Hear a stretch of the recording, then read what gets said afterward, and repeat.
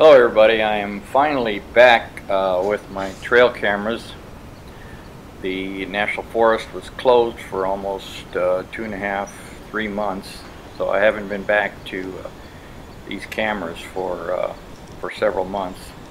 Here we have a turkey coming in. I was hoping to get some young turkeys sometime, but I still never have done that. There's a coyote.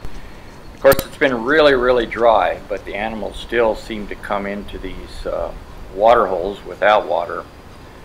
So there was a lot of fire danger, so they closed the forest out, and finally I was able to get back to these cameras. And this is the first camera that I came back to. I have 2 routes. I'm trying to shorten up my YouTube videos here. So they're not so long and just have a few more of them. So I did get a lot of very interesting videos that I waited over like 2.5 months to get. Several bears. You will notice there are probably 3 or 4 sets of bears with cubs, and they don't all appear on this video. They will appear in later videos. But I was really glad to see those.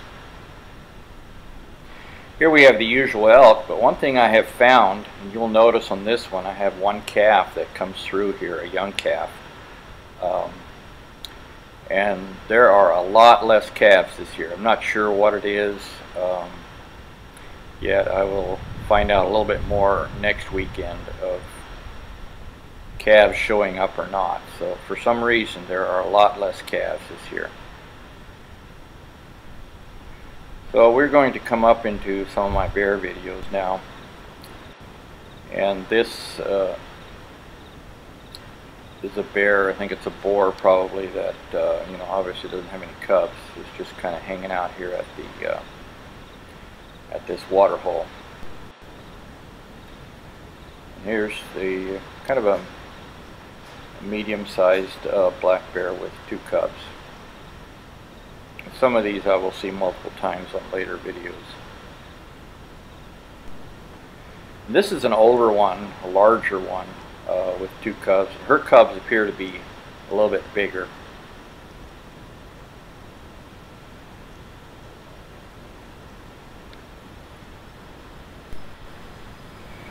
There's another turkey coming through. I'm surprised at how many times I see single turkeys rather than a flock, because usually they're in flocks, but I'm finding out there are a lot of single ones. Here's another one. I believe this one only has 1 cub, so that's another a different bear with a cub. And here's a cow with a yearling calf coming through. And then here's the young calf from this year's young.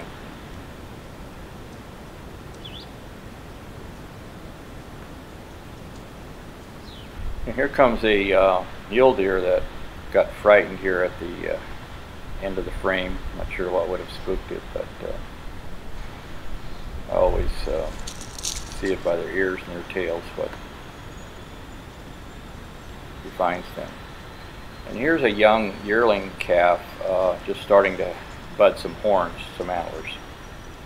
So that'll be all for this one, and I will see you on the next video. Bye.